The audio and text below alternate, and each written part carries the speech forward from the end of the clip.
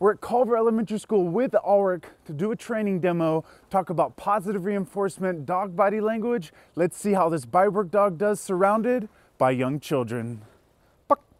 I started off making my camera person think I was having a seizure, but it was just my way of asking her to turn the camera, lol. Whenever we are in public spaces, we have the dog in a contact heel. This means he heels with me not by looking at me, but by staying in contact with my leg. While heeling, he can't interact with other people, stop and sniff, or use the bathroom. He knows we are now in work mode, which can last for up to an hour. Note, we don't need an e-collar or prong collar when doing demos. Watch his focus, control, and drive in a place he's never been, and how the slick floor doesn't bother him. It's because he's Poohpup. And we're on our bottom square foot. Stay behind us.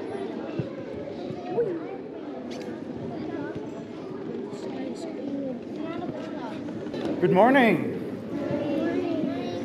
So today we have Alrick with us, but his nickname is the Poohpup, and I'll probably be referring to him as the Poohpup more often. I wanted to show you guys kind of some of the things that he can do. He's such an amazing boy, and talk about how we do them and how to treat a dog. Awesome. Just here. Cushion. All these words that I'm giving him are just made-up words, or in a foreign language, only because it's fun. And the way we do all of this is we use his kibble. We have food, and he loves to eat, and it helps us to build a relationship by using his mealtime, his food, in our training. Wherever his head goes, his body will follow. So if I want him to go into a down, a sit, a heel, a circle, it all is accomplished with the luring. And this way, he works because he wants to, because he's having fun. We want the dog to feel like they have something in it for them. Person goes to work, they want their job to be fun, but they also want to get paid. And the same thing is for the dog. But the thing that he loves the absolute most, and you can see it in his eyes, is his ball. When I drop the ball, I cease to exist, because that is what he's working for. Couché! See how he's staring at his ball? Now we're going to have him bark at his ball. Keep out. Couché! Here. Now he's staring at me. Here.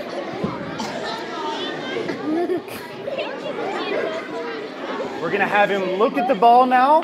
Hupper. Here. Back to me. And now he's going to switch. He just switched his eyes. Now we're going to have him switch his voice. Up on. Keep it out. Couché. Upo. Couché. Couché. Puck. Couché. Upo. See how he's staring at that ball? He doesn't even care I exist. His focus is so amazing. Ah, see. He can still hear my commands, though, even though he's not looking at me. Here. He can turn around to face me. Helper. Look at the ball. That is what you. And now we have him heel with me so that he can stay locked on the ball, but he can do these fun circles while he stares at the ball. And that means if I need to carry groceries or my favorite ball, I can keep him with me, but he can stay focused on what he needs to. Couché. That is until I ask him to go into a position like that, or if I want him to run backwards, couché, couché, puck, couché, and he has to stop at the last second. Puck, porchas. Oh, and this is him being friendly. This is how he plays.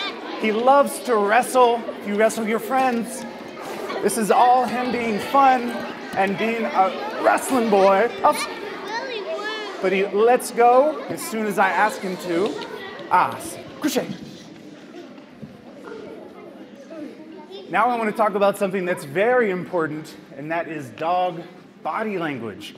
Dogs cannot speak. If I asked my friend, hey, do you want a hug? My friend can say yes, or my friend can say no.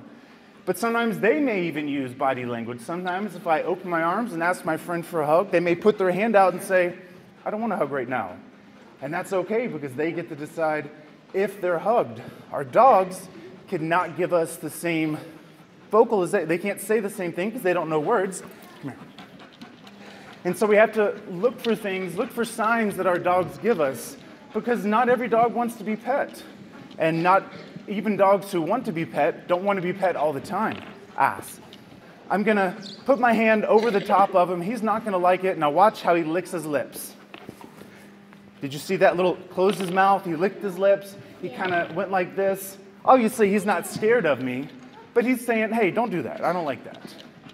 I have a really, really good relationship with my dog, so I can do that, and he's gonna be fine with it, but that doesn't mean he likes it. And so we need to make sure that we respect our animals, because they're our friends, and just like if we don't respect and be nice to our friends, they're not gonna be our friends for long. And so if I wanna have a great relationship with my dog, I need to look for things. So my dog is licking his lips, that usually means they're uncomfortable. If their eyes are wide open, kind of like if an adult screaming at you and you're like, the dogs will give you the same look sometimes, or they're just kind of like, excuse you, why are you doing this to me? And we can see that and recognize that the dog is not giving us consent to pet them. And it's super important. You guys can say your question really loud. Is this our new guard dog? So he's only here just for today, so that you guys could meet him and see him do some tricks and learn about dogs. But he probably won't be back. How does he know what you're doing? Everything we do starts off very, very, very basic. And so I have the kibble or his ball, and if I want him to say, come into a position where he is in a heel to here, wherever his head goes, his body will follow along, and you see how his head goes with the ball? And so if I want him into that heel position, he just follows. If I want him to come over to the other side, he follows. Other side, he follows. Put this. And then he plays. Okay, and this is our very last question. So put your hands down, please. Okay.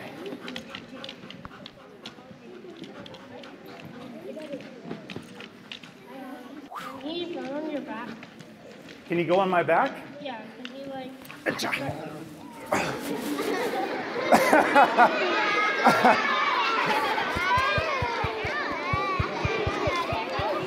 right, well, thank you guys so much. Can you guys still all target focused. tell our trainer thank you? Thank you. We'll give you some goodbye barks. Keep it All on. right. I'll let you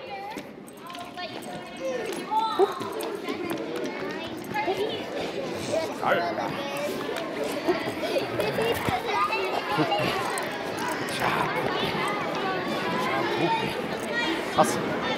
I wanted to make sure all the kids got a chance to meet Alrick and to show that he truly is kid safe. Even surrounded by these young kids, the only worry I'd ever have is that he would get excited and jump up. So I'm holding his collar for safety. He's Poohpup. Zoom. Yes. Are you a YouTuber? I am, yes. I Really? That's so cool. literally watch all of your videos. The older kids were so patient, I wanted to make sure they got their chance to meet Alrick. But notice how he is giving signals that he is tired, like looking away. He is ready to go home. We had a little more fun. Whoa. And it was time to head home. Whoa.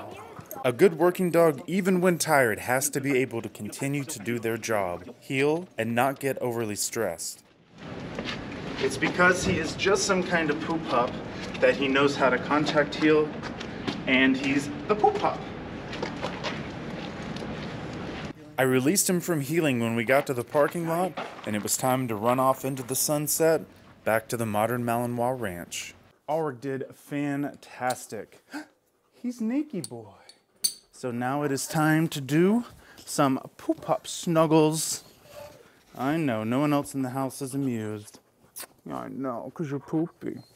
Because he's poopy. Thank you. Thanks to my poopy. Oh, I know. We just got back home and Alrick says he's not tired. He just wants to play. How dare you? I said, how dare you? Oh, we still have control.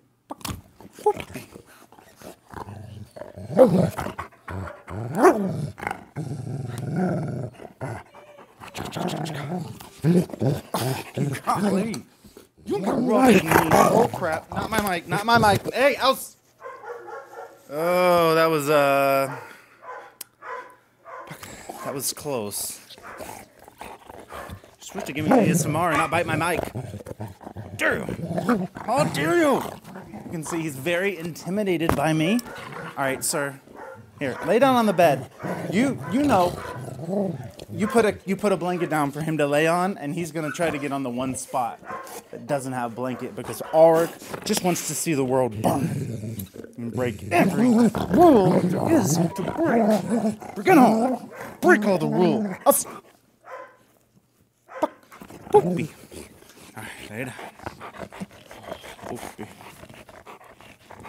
Poopy. I've seen him on YouTube. Yeah, oh, you have? Oh, that's sick. I'm so happy.